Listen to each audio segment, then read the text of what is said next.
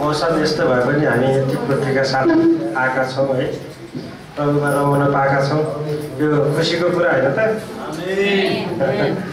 हुन्छ, म नयाँलाई स्वागत गर्न चाहन्छु। कोही हुनुहुन्छ नयाँ पहिलो पटक फुलपानी मण्डली आउनुहुने कोही हुनुहुन्छ? हुन्छ, आफ्नो नाम भन्नु। जैसे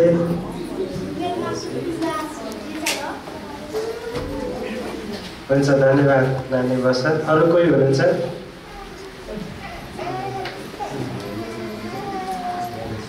हुन्छ, प्रभुमा आएको हाम्रो सानो नानीको लागि र हाम्रो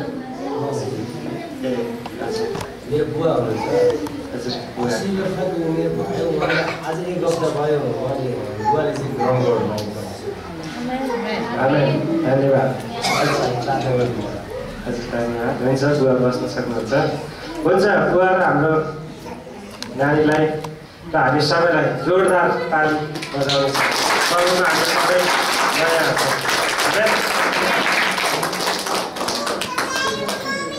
हुन्छ, अब सूचनाको समय आएको छ।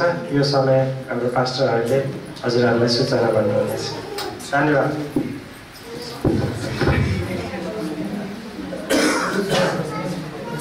जयमसी फेरि भने कति जयमसी भन्ने होला भने जस्तो लाग्ला पहिलो पटक आउनेहरूलाई।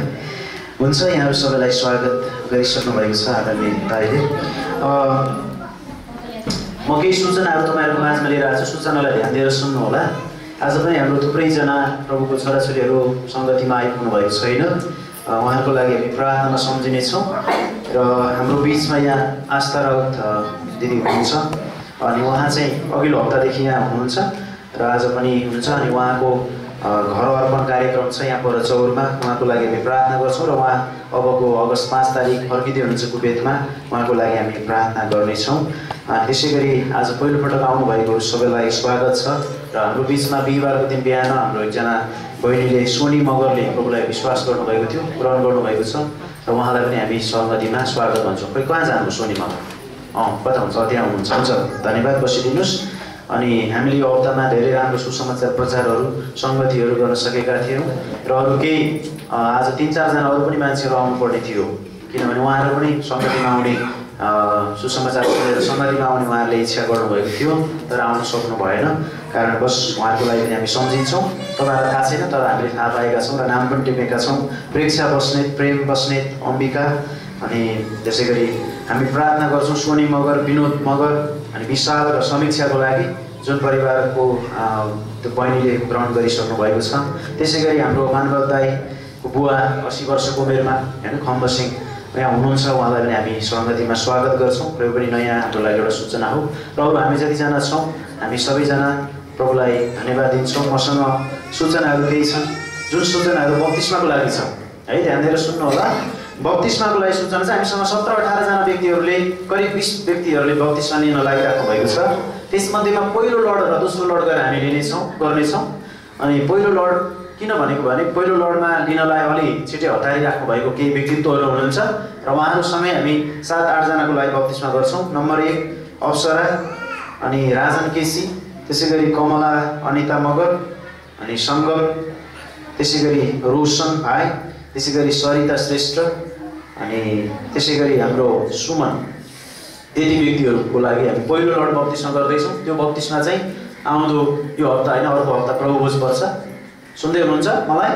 आउँदो हप्ता होइन, त्योभन्दा पछिल्लो हप्ता प्रभुभोज पर्छ। अगस्त पहिलो हप्तामा हामी हुन्छौँ भने हामी त्यही बिहान अलि तपाईँहरू बत्तिस्मा लिनेहरू चाँडै आउनुपर्ने हुन्छ। करिब 8:30 बजी सङ्गति हुन्छ भने तपाईँ 7:30 बजी आइपुग्नु पर्ने हुन्छ र तपाईँहरूको लागि हामी बिहान पहिले बत्तिस्मा दिन्छौँ। त्यस पछाडि हामी त्यो बेला त्यही सङ्गतिमा प्रभुभोजको सङ्गति पनि हुनेछ।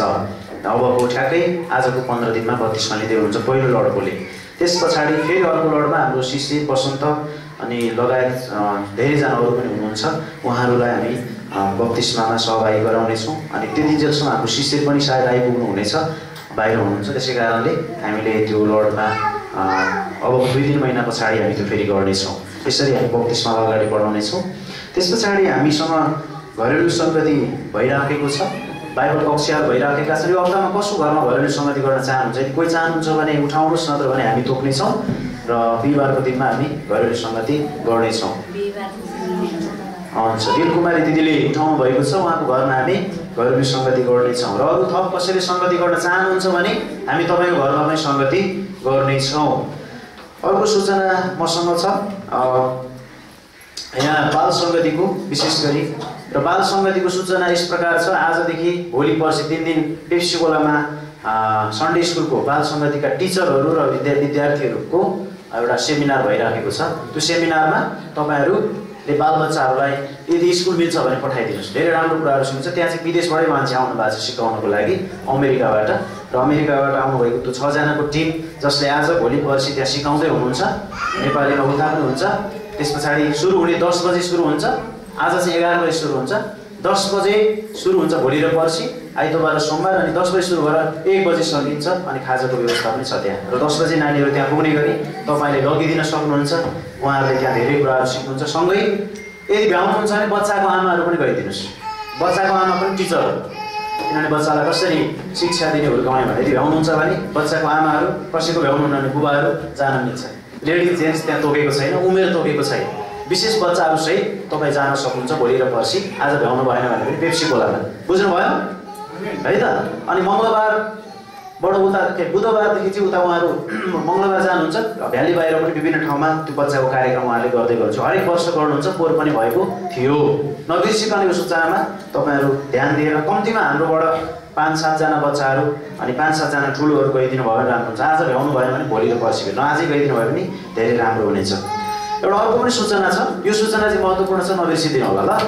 अनि अर्को सूचना के छ भने हाम्रो सानो नानीहरूलाई सकेसम्म हामीले सङ्गतिमा यहाँ आउँदा बाटोसम्ममा ठिकै छ, अनि जाँदा पनि ठिकै छ। यो चाउचाउहरू बिस्कुटहरू नदिउँ, यो खुवाउनु नै पहिलो कुरा त राम्रो छैन। यसमा सबैमा अजिनोमोटो हालेको हुन्छ र अजिनोमोटोले क्यान्सर हुने कुरामा दिन प्रतिदिन न्युज आइरहेछ। कुनै पनि बजारको मोमो, चाउमिन, अजिनो अनि यो के भन्छ चाउचाउ, यो चिज चाहिँ हामीले आफू पनि नखाँदा बच्चालाई नखुवाउँदा राम्रो हुन्छ। भोक लाग्यो भने भोकै बसोस्, नदिनुहोस्। खाली पेटमा झन् दिँदै नदिनुहोस्। हामी अलिक परमेश्वर दिनुभएको बुद्धि पनि छ, त्यसलाई प्रयोग गरौँ। नेपालमा सानो मुलुकमा सबभन्दा बढी अजिनोमोटो भित्रिरहेको छ अरे, करोडौँ करोडको। त्यसै कारणले गर्दा यो चाहिँ नेपाललाई मार्ने षड्यन्त्र हो भनेर भइरहेको छ। त्यसैले गर्दा नेपालीहरूले चाउमिन र मोमोमा नहालिकन टेस्ट हुँदैन, त्यही खाने, बजारमा गएर खाने सबभन्दा खाजा त्यही हो, मिठो अथवा पाइने पनि जहाँ पनि। त्यस कारण घरमा पनि बरु घरमा पकाएर खाउँ, गाह्रो छैन। कति राइस कुकर किन्नु भएको छ त्यो भाँडामा पकाउँ, कति केमा पकाउँ, बरु घरमा मोमो चाउमिन पकाएर खाउँ ल्याएर। अजिनोमोटो प्रयोग नगरेर नि बिस्कुट र चाउचाउमा धेरै अजिनोमोटो हुन्छ। त्यस कारण मैले जोड्न खोजेको कुरा चाहिँ पहिलो कुरो अस्वस्थ बनाउँदै थियौँ हाम्रो बच्चालाई। नखाउँ, हामीले खाली पेट हुन्छ बिहान प्रायः, रोयो भनेर नदिउँ होइन। बरु अरू के दिन सकिन्छ, त्यसो एउटा रोटी पकाएर ल्याइदिनु, बेलुकैदेखि बरु बासी रोटी खाओस्, त्यसले फरक पार्दैन होइन। त्यो खुवाउँ हामी, अनि अभ्यास गरौँ। आजसम्म खुवायौँ, अघि बिहानसम्म ठिक छ। अनि दोस्रो चाहिँ यहाँ पोहोर पनि भयो, यहाँ अब जस्तो हिजो बढाएर छ, सफा गरेर छ। अब चाउचाउहरू पोखेन भने अर्को हप्ता पनि नबढाएर समस्या पर्दैन बाहिर। तर यहाँ सब फोहोर हुन्छ, त्यसले गर्दा अनि त्यो धुलो झर्छ, के झर्छ, त्यो सब हुन्छ। त्यसले गर्दाखेरि त्यो नगरौँ। पहिलो कुरा स्वास्थ्य ठुलो कुरा हो, पोहोर त हामी नहुन्छ।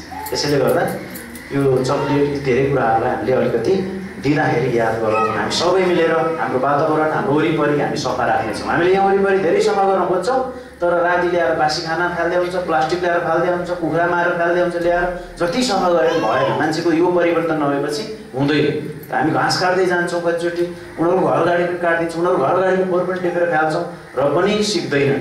हाम्रो नोकर उनीहरू अझै गरिदिइरहनुपर्छ भन्ने ठान्छ। त्यस कारण छिमेकीहरू यस्तै हुन्छ। तैपनि सफा रहनु वरिपरि हामी सबैको एक दिन भेलाउँदा पनि कर्तव्य, अरू दिन हामी पनि कोसिस गरिराखेका छौँ। प्रभुले हामीलाई आशिष दिनुभएको छ। हामीसँग सूचना यति नै छ। अब भेटीको समय छ, तयारी भइदिनु होला।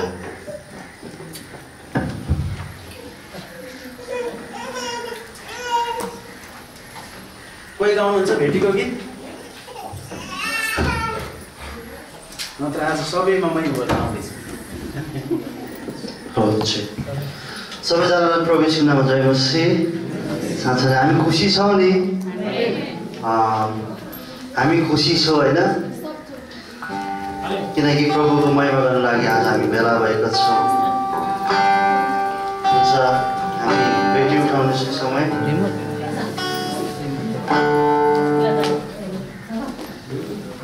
र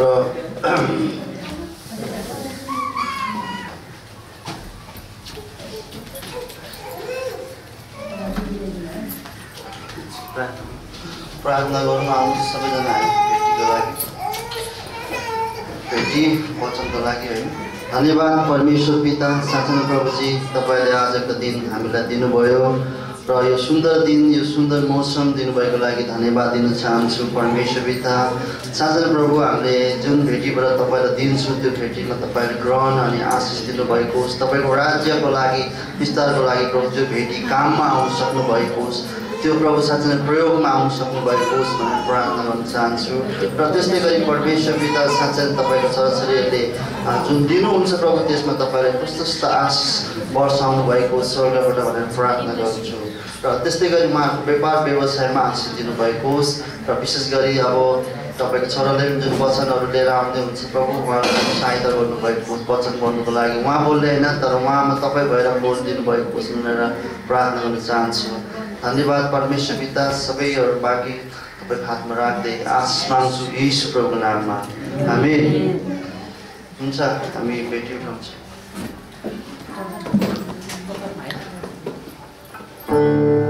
देख्नुहुन्छ भने यहाँ गाउन सक्नुहुन्छ, यहाँ छ है गाउने गीत चाहिँ।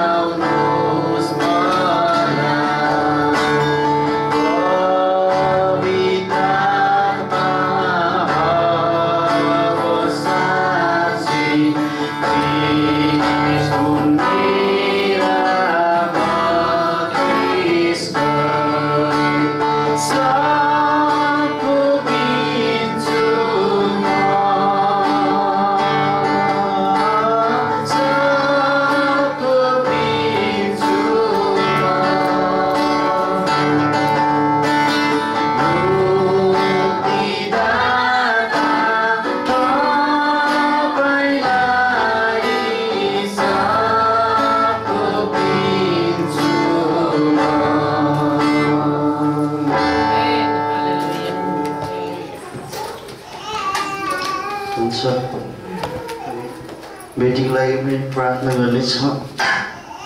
त्योभन्दा अगाडि आज यहाँ कति मानिसहरू होइन आएको छैन, विशेष गरी मेरो मिसेस पनि, मेरो वाइफ बिरामी हुनुहुन्छ। तपाईँहरू प्रार्थना गर्न सक्नुहुन्छ, उहाँ घरमा हुनुहुन्छ होइन, उहाँ बिरामी भएको कारणले गर्दा आउनु भएन चर्चमा। र कति कुराहरू हामीलाई थाहा हुँदैन होइन, हामी चाहिँ भन्नुपर्छ। हामी भन्यो भने मात्रै थाहा पाउँछ, भनेन भने थाहा पाउँदैन।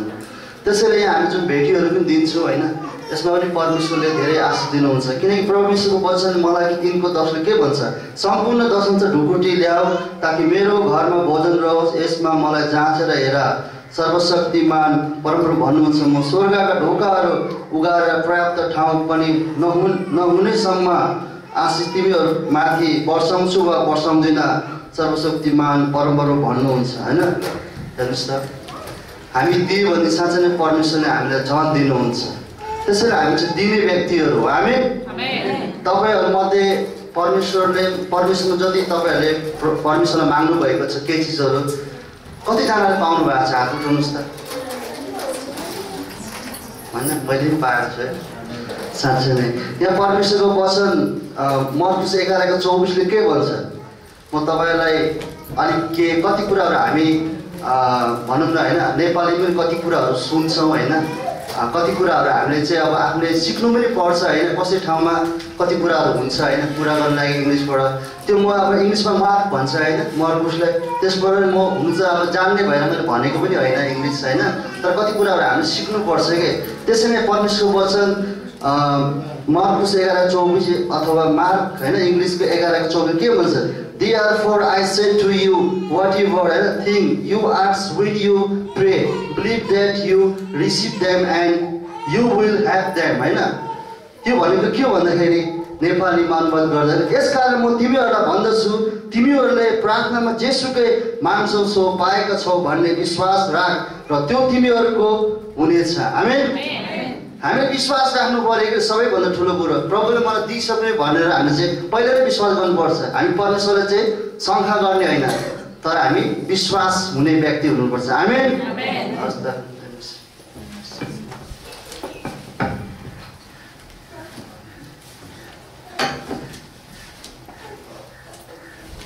आमेन आमेन यो बिना भन्दा सानै आउँछ हैन आमेन आमेन हुन्छ फेरि पनि तपाईलाई वचन सुन्नको लागि म स्वागत गर्न चाहन्छु तपाईले एकदमै ध्यान दिएर परमेश्वरको वचन सुन्नु होला र अहिले भर्खरै भनेअनुसार हामीले परमेश्वरले मागेको कुराहरू दिनुभएको छ हामीले नमागेको कुरा पनि उहाँले दिनुभएको छ हामीले मुक्ति मागेका थिएनौँ तर उहाँले सिधैमा हामीलाई मुक्ति दिनुभएको छ आमेन अब हामीसँग 25 मिनट छ होइन 35 मिनट रहेछ 35 मिनट रहेछ हामी थोरै वचन सुनौँ त्यस पछाडि हामी आज हामी असन्तुष्टि भन्ने विषयमा सुन्दैछौँ असन्तुष्टि मान्छे धेरै असन्तुष्टि प्राणी हो हैन रुँदै रुँदै जन्मिन्छ अरे हैन सुन्नु भएको छ आज असन्तुष्टिको विषयमा हामी सुन्दैछौँ रुँदै रुँदै जन्मिन्छ अरे अनि के गर्दै हुर्किन्छ अरे गुनासो गर्दै गर्दै हुर्किन्छ अरे गुनासो गर्दै गर्दै हुन्छ अरे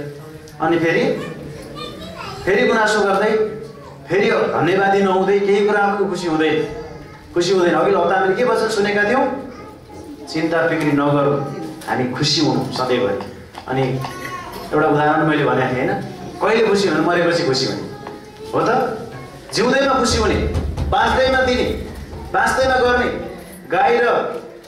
गाई र सुँगुर चाहिँ दिदीबहिनी थिए अरे गाई र सुँगुर दिदीबहिनी थिए अरे अनि त्यहाँबाट एक दिन कुरा गरेछन् गाई र सुँगुरले के भनेर कुरा गरेछन् भने दिदी म त गाईलाई चाहिँ सुँगुरले दिदी भने दिदी म त हेर्नु न मान्छेहरूलाई जस्तो भनौँ त्यस्तै मासु दिन्छु नि भन हो र भने कस्तो सेतो खानेलाई सेतो दिन्छु बाक्लो खानेलाई बाक्लो दिन्छु रातो खानेलाई रातो दिन्छु अब लामो लामो पिस हुन्छ बङ्गुरको होइन सुँगुरको अनि सबै खाले दिन्छु कसैले यसलाई छोइला बनाएर खान्छन् कसैले यसलाई चाहिँ के बनाएर खान्छन् होइन म त एकदम भेराइटी दिन्छु नि दिदी भनेर फुटनीलाई चाहिँ सुँगुर बहिनीले गाई दिदीलाई अनि गाई दिदीको बालक हो र बहिनी राम्रै कुरा गर्यो गर्दा तर एउटा कुरो मलाई चित्त बुझेन तिमी त सबै मरेपछि दिदी रहेछौ म त बाँच्दै दिन्छु दही खानेलाई दही दिन्छु दुध दिनेलाई दुध खानेलाई दुध दिन्छु होइन घिउ खानेलाई घिउ दिन्छु बाँच्दै दिने होइन त मरेर दिन्छ उसले मरेको गाईको दुध दुध आउँछ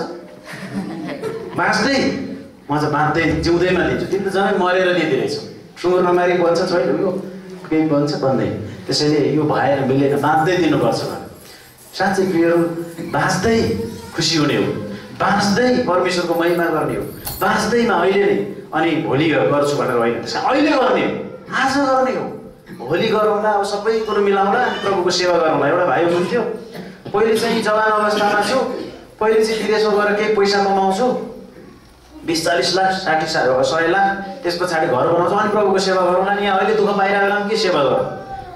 विदेशमा गएर बाकसमा आयो भने चाहिँ के गर्नु? सेवा गर्न पाइयो त? पाइएन। कसैको जिन्दगीको ठेगान छ कतिखेर? छैन। त्यसैले बाँच्दैमा गर्ने, हुँदैमा दिने, नभएर दिन सक्दैन उहाँ, हुँदैमा दिने छ भने दिइहाल्ने, बाँच्दैमा गर्ने, समय हुँदै गर्ने, अहिले गर्ने, भरे भोलि गर्ने होइन। त्यसैले आज मैले यो बताउन खोजेको होइन, अघि भेटी उहाँले भन्दै गर्दाखेरिको कुरामा चाहिँ हामीले यसो भनेको, हामीले जानेका छौँ, हामी कमाउँछौँ, हामीले धेरैको वचन दिने विषयमा नसुनेको पनि त्यो दिन प्रचार गरिनेछ कि हामी दिन्छौँ।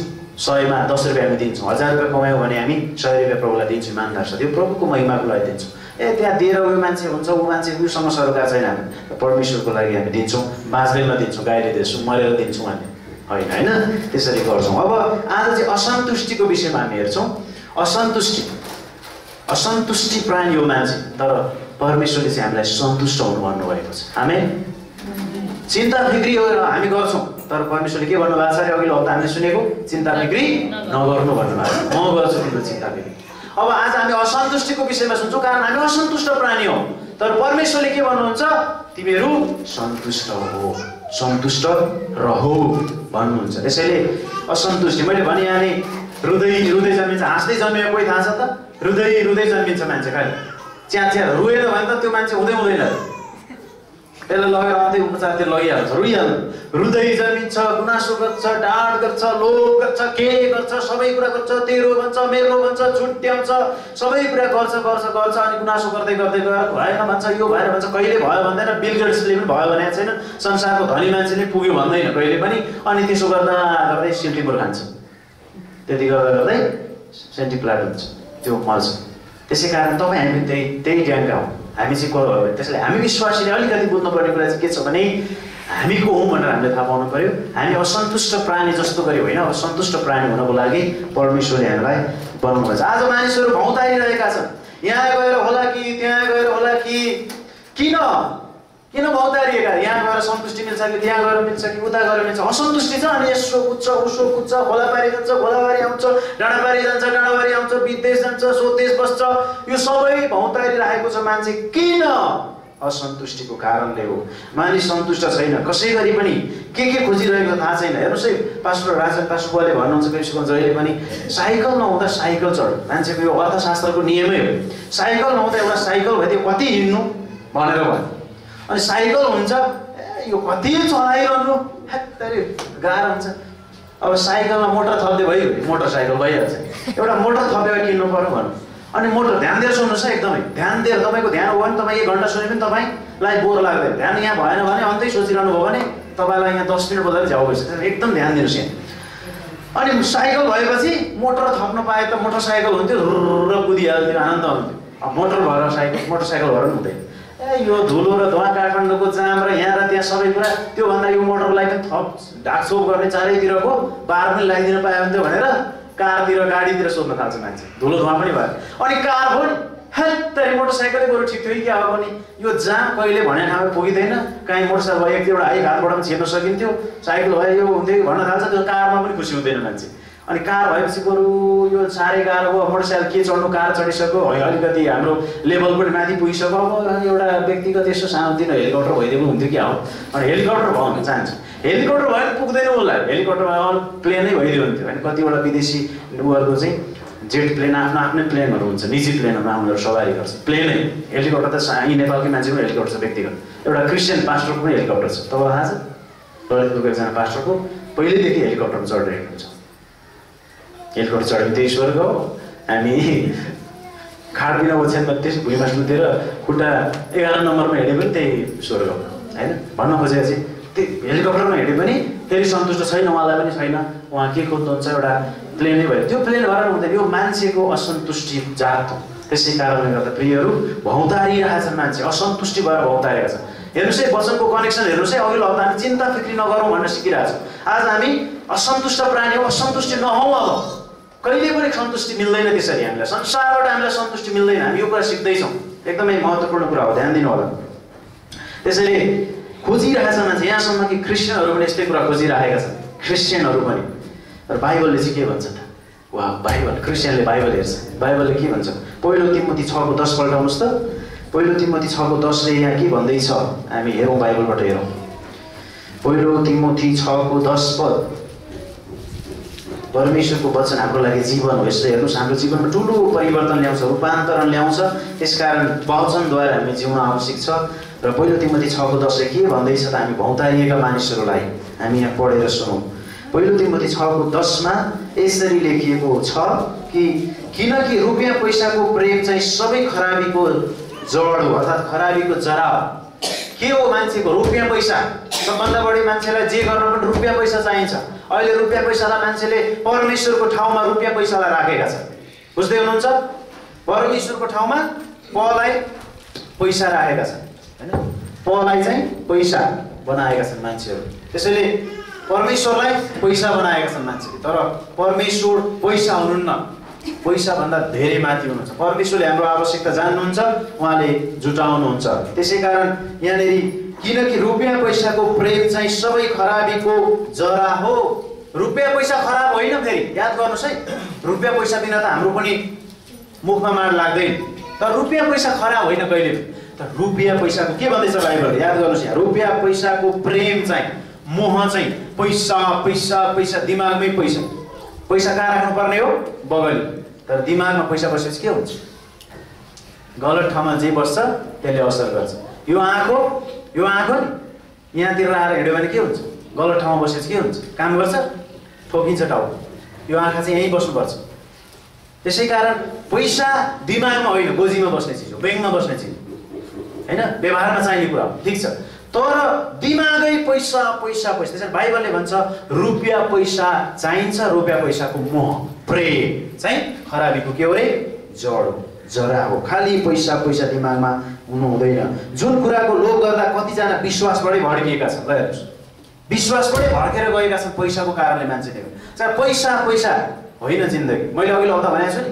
नो मनी फनफनी यस मनी रन्थनी सुन्दै हुनुहुन्छ बुझ्दै हुनुहुन्छ तपाईँ राख्दै हुनुहुन्छ त्यसैले नो मनी फनफनी यस मनी रन्थनी त्यसैले पैसालाई याद गर्नुहोस् हामीले व्यवहार गर्नुपर्छ सबै कुरा गर्नुपर्छ दिमागमा जतिखेर पनि पैसा कसरी माथि पुग्ने कसरी त्यहाँ जाने होइन परमेश्वर तपाईँले मलाई सबै कुरा दिनुभएको छ धन्यवाद म जहाँ छु त्यही ठिक छु आमेन खै त सानो यस्तोमा सानो आमेन सुन्नु भएको छैन क्या परमेश्वर तपाईँले मलाई जहाँ राख्नु भएको छ दिनु भएको छ त्यसमा म सन्तुष्ट हुन्छु आमेन जतिखेर पनि यो चाहिँ हो मोह यो चाहिँ हो मोह यहाँ राखेको पैसा हो यसले मान्छेलाई पैसाले मान्छेलाई डिप्रेसन बनाउँछ पैसाले मान्छेलाई सबै प्रकारको रोग ल्याउँछ त्यसै कारणले बाइबलले भन्छ मोह नगर रुपियाँ पैसाको मोह नगर विश्वासबाट पनि कतिजना लोभले गर्दा पैसाको लोभले गर्दा भड्किएका छन् र आफैलाई अनेकौं पीडाहरूले छेडछाड पारेका छन् छेड्छ पैसा अघिल्लो हप्ताकै उदाहरण सम्झौँ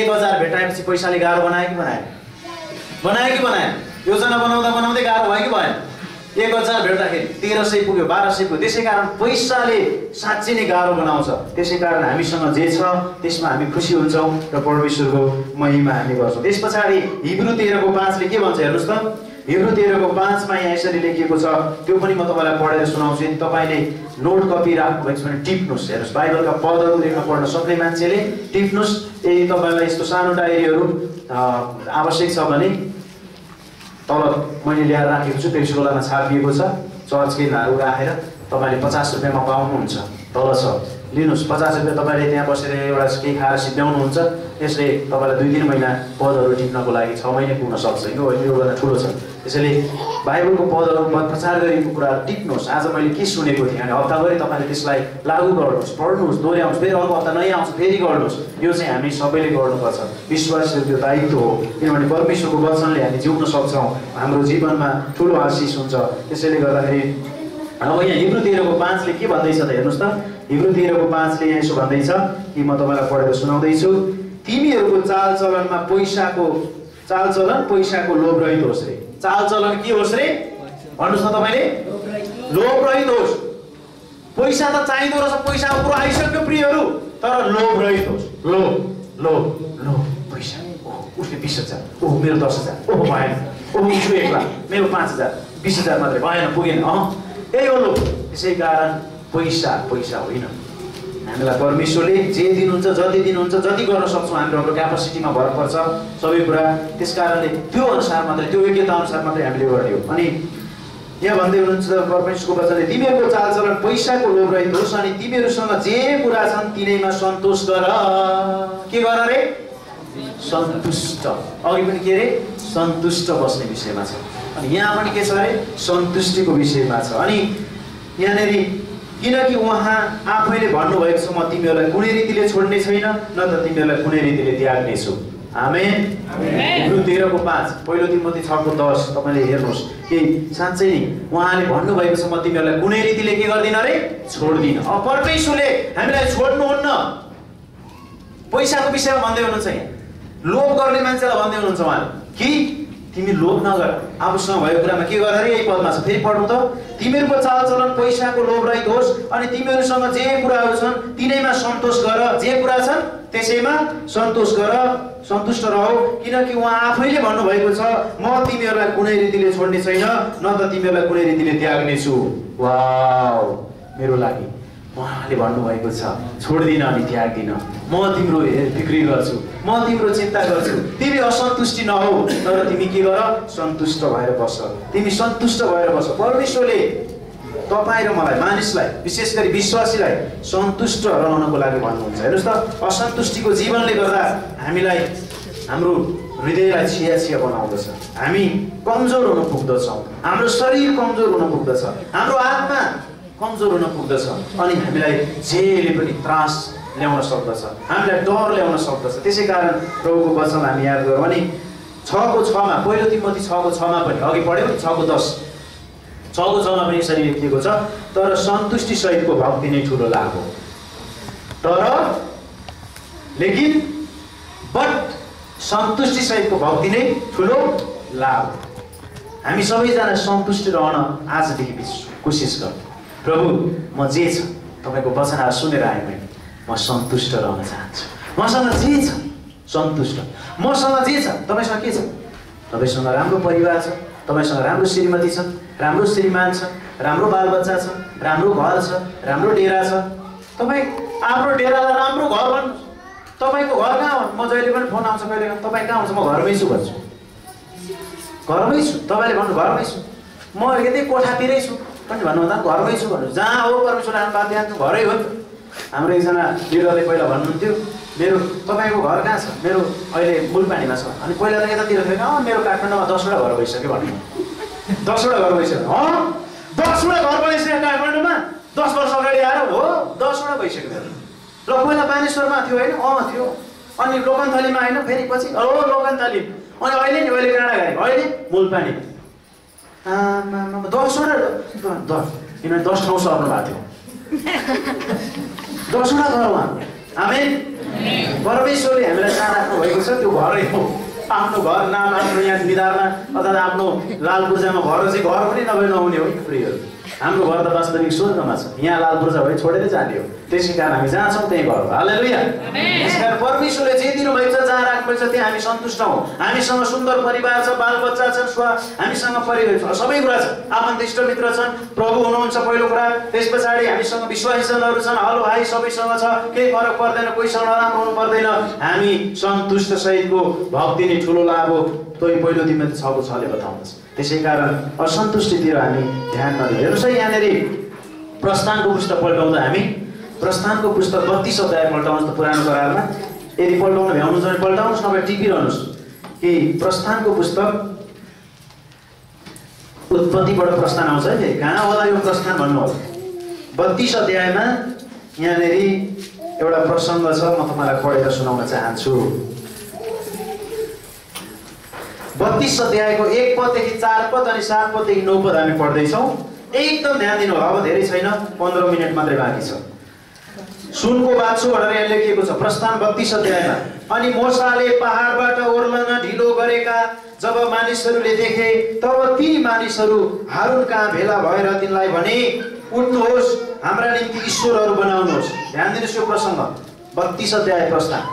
उठ्नुहोस्, हाम्रा निम्ति ईश्वरहरू बनाउनुहोस् जो हाम्रा अघि अघि जानेछन्, किनकि हामीलाई मिश्र देशबाट निकालेर ल्याउने मानिस यी मोसालाई के भएको छ हामी जान्दैनौँ। अनि हारूनले तिनीहरूलाई भने, तिमीहरूका स्वास्नीहरू, तिमीहरूका छोराहरू र तिमीहरूका छोरीहरूका कानहरूमा भएका सुनका कुण्डलहरू तोडेर निकाल र तिनलाई म कहाँ ल्याऊ। अनि सबै मानिसहरूले तिनीहरूका कानमा भएका कुण्डलहरू तोडेर निकाले र हारुन कहाँ ल्याए। अनि तिनीहरूका हातबाट तिनले यो लिएर खोप्ने हतियारले आकार दिए र एउटा ढालिएको बाछा बनाए। अनि तिनीहरूले भने, हे इजरायल, यी तिम्रा ईश्वरहरू हुन् जसले तिमीलाई मिस्र देशबाट निकालेर लिएर आए, जसले तिमीलाई निकालेर लिएर आए। बुझ्नुभयो त? सुन्नुहोस् है, एकछिन तल गरेर गरिदिनुहोस् ल कुरा, यहाँ नगर्नुहोस् ल, यहाँ डिस्टर्ब हुन्छ। एकजनाले गर्दा सबैलाई डिस्टर्ब भयो भने राम्रो हुँदैन है। सुन्नुहोस्, यो यहाँ पढेको खण्ड के हो?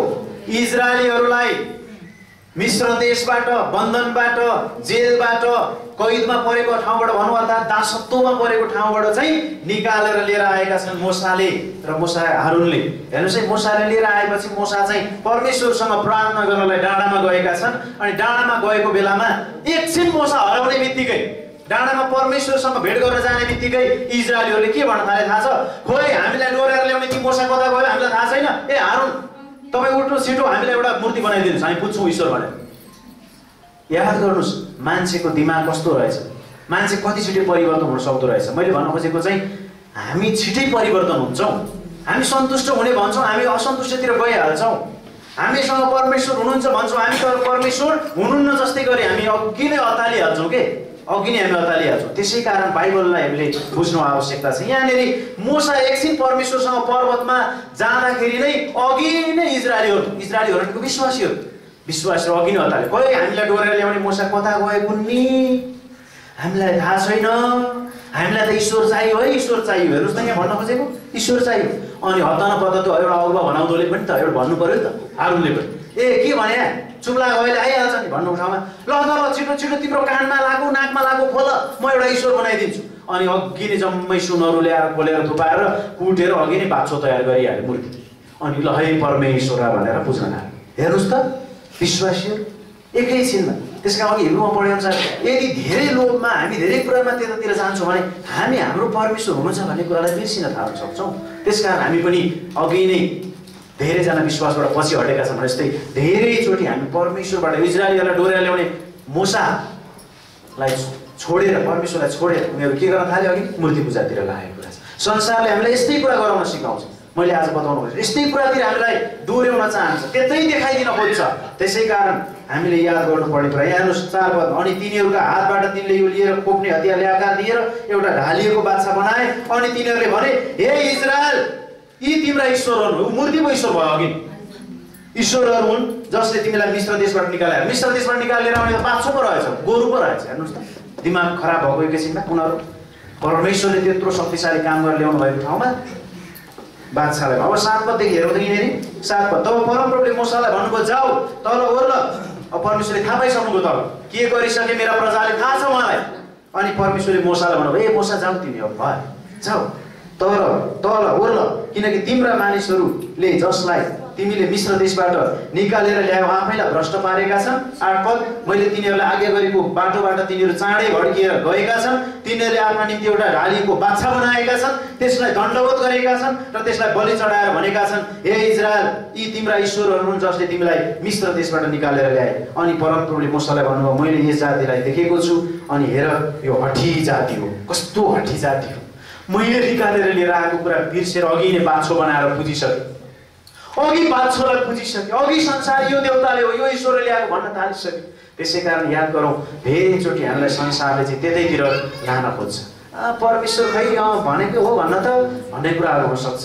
परमेश्वरलाई चिनेकै छैन, विश्वास गरेको छैन, खै के भयो त भन्नेतिर हुनसक्छ। त्यस कारण प्रियहरू, हामी सन्तुष्टिको जीवन जिउनको लागि जहिले पनि परमेश्वरको वचनलाई याद गर्न आवश्यकता छ। परमेश्वरको वचन, म एउटा उदाहरण भन्न चाहन्छु। एउटा व्यक्ति 70 वर्ष बाँच्छ, बाइबलले भनेअनुसार बलियो भ्यायो भने मात्रै कति रे 80, 70 वर्ष बाँच्छ। अनि 70 वर्षमा चाहिँ यसलाई घन्टाको हिसाबले छुट्याएर हेर्दाखेरि चाहिँ हामी 70 वर्षमा 23 वर्ष चाहिँ 8 घन्टा सुत्यौँ भने पनि सुतेरै बित्दो रहेछ। बुझ्दै हुनुहुन्छ? 70 वर्ष बाँच्ने मान्छे रातको 8 घण्टाको हिसाब गर्ने हो भने 8 घण्टा सुतेको हिसाब गर्ने हो भने हरेक दिनको हामीले 23 वर्ष सुतेर बित्दो रहेछ। अब 70 मा 23 घटाइदियो कति आयो? 47 वर्ष बाँकी रह्यो। 23 वर्ष सुतेरै बित्छ। त्यो बेला सुतेको बेला चाहिँ चिन्ता हुँदैन होला, त्यही पनि कतिचोटि हामीलाई सुत्न सक्दैन होइन। 23 वर्ष सुतेर बित्छ। अब 47 वर्ष कसरी बित्छ फेरि हेर्नुहोस्। 5 वर्ष मात्रै रेगुलर हामी हप्तामा नछुटाइकन चर्चमा आयौँ भने 5 वर्ष सङ्गति आउँदा रहेछ। बाँचुन्जेल 70 वर्ष पुग्यो भने फेरि 60 तिर घुस्क्यो भने सिद्धि, 50 तिर घुस्क्यो भने कहाँ 5 वर्ष पुग्यो। त्यसैले 70 वर्षमा बाँच्यौँ भने हप्ता नछुटाइकन चर्चमा सङ्गतिमा यदि आयौँ भने 5 वर्ष जम्मा चर्चमा आइदियो, सङ्गतिमा आइदियो। 5 वर्ष मात्रै वचन सुनिन्छ। त्यही पनि छुटाउँदा गर्दा त्यति पनि नबाँच्दाखेरि 2-3 वर्ष मात्रै सुनेर हामी परिपक्व हुने कुरा छ। भनेपछि अब हामी चाहिँ जीवनभरि यो प्रक्रिया हो एउटा। हुन त जीवनभरि नै हामी परमेश्वरको वचन सुन्छौँ, जीवनभरि नै हामीलाई परमेश्वरको वचन चाहिन्छ। तर हरेक दिन हामी हरेक हप्ताको वचनले हामी एक पछि अर्को गर्दै परिपक्व हुँदै जानुपर्छ। पोहोर कुन वचन सुनेको थियो हामीले यही महिनामा भन्दा हामीलाई आउँछ त आउँदैन। ताल पऱ्यो भने अस्तिको हप्ता के प्रचार गरेर बिर्सिसकेका छौँ। त्यसै कारण हरेक वचन तपाईँलाई मैले अघि भने लेख्नुहोस्, याद गर्नुहोस्, परमेश्वरको वचन बाइबल पल्टाउनुहोस्, त्यो पदअनुसार हेर्नुहोस्, अनि प्रभुमा तपाईँ अगाडि बढ्नुहोस्। कि मैले किन यो भन्दैछु भने हामी आजको सन्दर्भमा हेर्दाखेरि चाहिँ अहिले भन्नुपर्दा चाहिँ हामी असन्तुष्टि प्राणी हौँ। हामी तुरुन्तै संसारतिर मिल्न खोज्छौँ, तुरुन्तै संसारसँग दान्न थाल्छौँ आफूलाई। हामी एकदमै त्यतिर व्यस्त भइहाल्छौँ। अनि परमेश्वरले गर्नुभएको कुरा, परमेश्वरले भन्नुभएको वचनमा हामी जिउँदैनौँ, हामी रहँदैनौँ। जसले गर्दा हामी असन्तुष्टिमा एकदमै हाम्रो समय बितिरहेको छ। सन्तुष्ट सहितको भक्ति ठुलो लाभ, सन्तुष्टिको जीवन, परमेश्वरलाई चिनेर सन्तुष्टि प्राप्त गर्छौँ। हामी मुक्ति उद्धार पाएकोमा हामी सन्तुष्ट प्राप्त गर्छौँ। सित्तैमा हामीले उद्धार पाएको, हामीले पैसा तिरेर उद्धार किनेको, मुक्ति किनेको, पाक्षमा पाएको हामीले होइन। यसैले हामीले यो कुरालाई ध्यान दिनु आवश्यक, बुझ्नु आवश्यकता छ। सङ्गति गरेर परमेश्वरसँग बिताउन हामीले हरेक समय कोसिस गर्छ। बाँकी हामीले विभिन्न प्रकारले बिताइरहेको छौँ। बाँकी उमेर चाहिँ 23 वर्ष सुतेर 5 वर्ष सङ्गति गरेर बाँकी त के काम गर्नु छ, धेरै कुराहरू छ, आराम पनि गर्नुपर्छ, अरू थुप्रै कुराहरू छ। त्यसैले हामीले यो समयलाई सदुपयोग गरौँ। हरेक हप्तामा 168 घन्टा हुन्छ। 168 घन्टामा 16 घन्टा त दशांश दिनुपर्छ हामीले प्रभुको समयलाई। 16 घन्टा चाहिँ परमेश्वरको वचन सुन्ने कुरा, बाइबल पढ्ने कुरा हामीले हप्ताभरि गर्न सक्छौँ। के को 16 घन्टा? यहाँ 2 घन्टा आउन गाह्रो हुन्छ कतिचोटि, तर 16 घन्टा छ हप्तामा हामीले दशांश छुट्याउँदा समय। अनि हामी चाहिँ परमेश्वरको वचनमा जाउँ। हामीले श्वास फेरेको हामीले होइन प्रियहरू, हाम्रो सास परमेश्वरले फेराइदिनु भएको छ। हाम्रो आँखाहरू परमेश्वरले चलाइदिनु भएको छ। हाम्रो कानहरू उहाँले सुन्ने बनाइदिनु भएको छ। हाम्रो मुटुको धड्कन उहाँले चलाइदिनु भएको छ। कसले? हामीलाई बनाउने सृष्टिकर्ता परमेश्वर। हामीले चलाएको यदि हो भने त हामी चलाएर घुमाइरहनु हुन्थ्यो मोटरको मुटुको, बाँचिरहनु हुन्थ्यो। हामीले सास फेरेको, सास बन्द हुन आँट्दाखेरि फेरि गरेर हामी एकदमै हुनु पर्थ्यो। हामी फेरेर हामी बाँचेको होइन। परमेश्वरले हाम्रो सास फेराइदिरहनु भएको छ। परमेश्वरले हाम्रो आँखा घुमाइदिरहनु भएको छ, झिम्काइदिरहनु भएको छ। परमेश्वरले हाम्रो जीवन चलाइरहनु भएको छ। हामी यो कुरामा सन्तुष्ट हुनु आवश्यकता छ। संसारका कुरा हेरेर असन्तुष्टि हुने होइन। परमेश्वरले मेरो जीवनलाई छुट्नुभयो, छान्नुभयो, स्वर्गमा अनन्तसम्म रहनलाई राख्नु भएको छ। यो कुरामा म सन्तुष्ट हुनुपर्छ। तर संसारिक कुरा छैन भन्दैमा, संसारिक कुरा भएन भन्दैमा, होइन शरीरमा रोग व्यथा लाग्यो भन्दैमा हामी असन्तुष्टित भएर जिउनको लागि परमेश्वरले आँखा भन्नुभएको छैन। त्यसैले आज हामी याद गरौँ। हामी भन्छौँ रुपियाँ भयो भने यसो गर्थेँ उसो गर्थेँ। रुपियाँको विषय छैन। रुपियाँ पैसा भयो भने यसो गर्थेँ उसो गर्थेँ, मैले पनि जानेको थिएँ, म के गर्नु पर्थ्यो। तर होइन, नो मनी फनफनी यस मनी रन्थनी। पैसा भयो भने पनि त्यही नै हो, हुने कुरा त्यही नै हो। 10,000 भयो भने त्यही हो, 1 लाख भयो भने त्यही हो। एकजना मिसनरीले भन्दै हुनुहुन्थ्यो, उहाँ अहिले बुटबल जानु लाग्नु भएको छ। उहाँले भन्नुहुन्थ्यो 10,000 8,000 पैसा भयो भने पनि पुर्याउनु पर्छ भनेर, होइन। अनि त्यस पछाडि हुन त 1 लाख भयो भने पनि पुग्दैन, जति भयो नि पुग्दैन। 1 लाख भयो भने त्यही अनुसार खर्च गरेर आयो। 1 लाख छ नि त आज लोकल कुखुरो खाउँ, 3,000 त कुखुरोमै गयो। अब 1 लाख छ भने 50,000 छ भने लोकल कुखुरो ताग्ला। तर 10,000 छ भने के ताग्ला? बोइलरतिर जाला नि। अर्थात् मासु नखाउँ आज, त्यो बोइलर ठिक छैन, अहिले क्यान्सर हुन्छ अरे बोइलर आइरहेछ नि। यो एन्टिबायोटिक खुवाएर तयार पारेर 90 दिनमा हुनुपर्छ अरे बोइलर, तर कतिमा 38 दिनमै तयार पारेर ल्याइदिएको छ अहिले। एउटै मात्रै कुरा नेपालले धानिरहेछ अहिलेसम्म, बाहिर भारतबाट अन्तबाट ल्याउनु पर्दैन, त्यो हो बोइलर कुखुरा। त्यो चाहिँ छिटो एन्टिबायोटिक पठाएको छ अरे भारतले विभिन्न देशले। त्यो एन्टिबायोटिक खायो भने त्यो एन्टिबायोटिक शरीरमै हुन्छ अरे उसको, त्यो मान्छेले खायो भने त्यो क्यान्सर। त्यसमा अहिले किन क्यान्सर रोगी बढ्यो? ब्रोइलर कुखुरा है, त्यस कारण अब के चाहिँ खाने हो थाहा छैन, त्यो चाहिँ याद गर्नु। तर भन्न खोजेको कुरा हामी मासु नखान पनि सक्छौँ नि। त्यस कारण जति छ त्यसमा रमाउने भन्ने हो। धेरै भयो भने त्यही अनुसार आज मौज मस्ती गरौँ, आज धेरै कुरा खाउँ। भान्सामै हाम्रो सायद 1-2 हजारको भाग छ। त्यस कारण याद गर्नु, पैसा रुपियाँ पैसाको मोह होइन, जे छ त्यसमा हामी खुसी, त्यसमा हामी सन्तुष्टि। परमेश्वर त्यो चाहनुहुन्छ। त्यसैले रुपियाँ पैसा भयो भने यसो गर्दै होइन। त्यस पछाडि लोभमा होइन, झगडामा होइन, डाहामा होइन। पैसाले गर्दा के भइरहेछ? पैसा पाउने उसमा आमा मारेको छ, छोरा मारेको छ, बाउ मारेको छ। पैसाले केसम्म गर्दैन? त्यसकारण पैसा दिमागमा होइन। पैसा कहाँ होइन? दिमागमा होइन। पैसा कहाँ राख्नुपर्छ? गोजी ब्याङ्कमा। छैन भने कहीँ पनि नराख्नु। तर यहाँ राख्यो भने यसले समस्या बनाउँदछ। झुट बोल्नुपर्छ। झुट बोल्न लगाउँछ पैसा। मूर्ति पूजातिर लगाउँछ पैसा। मूर्ति पूजा हामी मूर्ति पुज्ने हो है परमेश्वर नभन्ने मात्रै हो। तर पैसा पैसा भन्यो भने आहा मूर्ति पूजा हो त्यही होइन। त्यसका मूर्ति पूजा हो पैसा। त्यसरी लोक एकदमै पैसा भनेर हिँड्नु भने। त्यसैले सन्तुष्टिको विषयमा हामी सोच्छौँ। परमेश्वरको सट्टा अरू नै कुरामा हाम्रो ध्यान जान थाल्छ। त्यसकारण परमेश्वरको सट्टामा अरू नै कुरा राख्नु भनेको मूर्ति पूजा हो। मूर्ति पूजा हो। यसको मतलब काम नगरी बस्ने होइन। नगरी बस्ने भने अल्छीले त नआओस् भने काम गर्नु पऱ्यो। परिश्रम गर्नु। आफ्नो खेतबारी जोत्नेले शरीर ठिकसँग खान पाउँछ भन्छ वचन। हामी परिश्रम गर्छौँ ठिक छ, तर परिश्रमको ज्याला पनि हामी पाउँछौँ ठिक छ। तर अरू कुरामा लोभ नगरौँ, पैसामा लोभ नगरौँ होइन। सम्पन्नता र प्रशस्ततातिर हाम्रो ध्यान नजाओस्। तर परमेश्वरले मेरो जीवनमा सबै कुरा गर्नुभएको छ भन्ने कुरामा, परमेश्वरले मिश्रबाट निकालेर ल्याइसकेको महान काम बिर्सेर इजरायलीहरूलाई के गरे हामीले पढेको पर्दैन। परमेश्वरले मिश्रबाट निकालेर ल्याउनु भएको थियो, त्यो महान काम उहाँले गर्नुभएको थियो। बिर्से इजरायलीहरूले र मूर्तितिर आफ्नो मन लगाए र मोज मस्तीतिर संसारी कुरातिर उनीहरू रमाए। बुझे कुण्डलसम्म दिन तयार हुँदा रहेछन्। परमेश्वरको लागि भयो यो बोल्न तयार थिएन होला भने। तर मूर्ति बनाउने भनेपछि जम्मै खोले नाङ्गै झार भयो अनि बाछो बनाएर बुझ्दैन। हेर्नुहोस् त मान्छेको दिमाग कस्तो हुन्छ। अहिले पनि मान्छेहरू त्यही गरिरहेका छन्। परमेश्वरलाई होइन नचाहिने कुरालाई हामीले सित्तैमा मुक्ति उद्धार पायौँ। यदि 2:8-9 अनुसार सित्तैमा इजरायलीहरू मिश्रबाट सित्तैमा निस्केर आएका थिए। हामीले पनि सित्तैमा उद्धार मुक्ति पाएका हौँ। यसलाई हामी अरू कुरासँग नसाटौँ। अरू कुरासँग हामी नसाटौँ। अरू कुरातिर हाम्रो ध्यान दिएर हामीले यसलाई कम महत्त्वपूर्ण बनाऊँ। हामी यो महान कुरालाई बिर्सेर अरू कुरातिर नसोचौँ। अब अलिकति कुरा गरौँ। हामी परमेश्वरलाई चिन्नु र सन्तुष्ट रहनु महत्त्वपूर्ण कुरा हो। हामीले परमेश्वरलाई चिनेका छौँ, अब हामी सन्तुष्ट रहन्छौँ। यो एकदमै बाइबलीय कुरा हो, महत्त्वपूर्ण कुरा हो। यसैले कसैले पनि अन्य कुरामा मन लगाएर तिनै कुरा प्राप्त गरेर तिनै कुरामा घमण्ड नगरोस्। त्यो कुरा प्राप्त गर्यो भने त्यसले घमण्ड गर्छ। बाइबलले भन्छ बुद्धि प्राप्त गर्न मान्छेलाई हिँडिरहेको हुन्छ, बुद्धिले उसलाई घमण्ड ल्याउँछ। बल प्राप्त गर्न हिँडिरहेको हुन्छ, बलले मान्छेलाई घमण्ड ल्याउँछ। धन प्राप्त गर्न हिँडिरहेको हुन्छ, धनले उसलाई घमण्ड ल्याउँछ। म जस्तो धनी को छ, अरू सब झिना मसिना। त्यसकारण यो कुरा बाइबलले होइन, अबाइबलले हो। अबाइबलले कुरातिर हाम्रो मन नजाओस्। त्यसले हामीलाई असन्तुष्टि नै बनाइरहन्छ। तर बाइबलले कुरामा हामी जान्छौँ भने त्यसले हामीलाई सन्तुष्टि दिन्छ। आमेन। त्यसले हामीलाई सन्तुष्टि दिन्छ। यिर्मया 9:23-24 भन्छ कि परमेश्वर बलमा बुद्धिमा र धनमा घमण्ड नगर, तर परमेश्वरलाई चिन्न पाएकोमा घमण्ड गर्व गर। परमेश्वरले दया न्याय र धार्मिकताको काम गर्नुहुन्छ पृथ्वीमा। अनि ती कुरालाई हामीले याद गरौँ। परमेश्वरले दया गरेर हामीले मुक्ति पाएका छौँ। परमेश्वरले अन्यायमा परेकाहरूलाई न्याय दिनुभएको छ।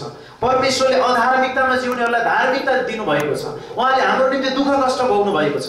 त्यही दुःख कष्ट भोग्नु भएको कुरामा विश्वास गरेर हामीले मुक्ति र उद्धार पाएका छौँ, अनन्त जीवन पाएका छौँ। त्यसै कारण उहाँले असल काम गर्नुभएकोले, उहाँले सबै हाम्रो निम्ति गरिदिनु भएकोले, मानिसको निम्ति गरिदिनु भएकोले हामीले सित्तैमा क्षमा पाएका छौँ, सित्तैमा मुक्ति पाएका छौँ, उद्धार पाएका छौँ।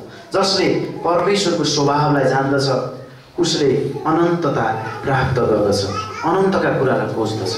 हेर्नुहोस् त, जसले परमेश्वरको स्वभावलाई जान्दछ, परमेश्वर कति महान हुनुहुन्छ, कति प्रेमिलो हुनुहुन्छ। यो स्वभाव हो उहाँको। उहाँले हामीलाई देख्नुहुन्छ, उहाँले हामीलाई सुन्नुहुन्छ, उहाँले हामीलाई बुझ्नुहुन्छ।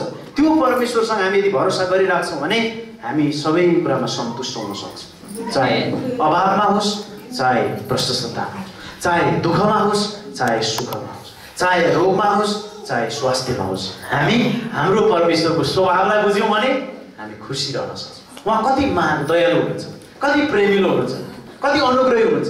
त्यो परमेश्वरको स्वभावलाई हामीले बुझ्नु पर्यो नि। उहाँले हामीलाई छोडिदिनु भन्नुभएको छ, त्यागिदिनु भन्नुभएको छ।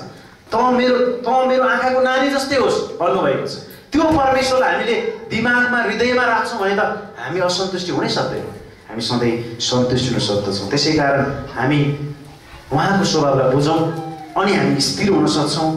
हामी सधैँ परमेश्वरलाई अरूलाई बताउन सक्छौँ, अरू मान्छेलाई पनि भन्न सक्छौँ उहाँ परमेश्वर हुनुहुन्छ, उहाँ बाहेक अरू छैन, उहाँले हामीलाई सन्तुष्टि दिनुहुन्छ। भाइ दाइ दिदी बहिनी तपाईँ धेरै असन्तुष्टिमा जिउनु भएको छ यसो भन्न सक्छौँ। हामीले व्यापार गरिरहेका छौँ होला कति, हामी काम गरिरहेका छौँ होला कति होइन, हामी ती ठाउँमा भन्न सक्छौँ मेरो व्यापारमा म खुसी छु, ठिक छ जति छ मलाई कहिलेकाहीँ 2000 पनि होला, कहिलेकाहीँ 200 पनि नहोला, उल्टी घाटा होला, ठिक छ धन्यवाद प्रभु म खुसी छु यसमा। अर्कोलाई कति ठिक छ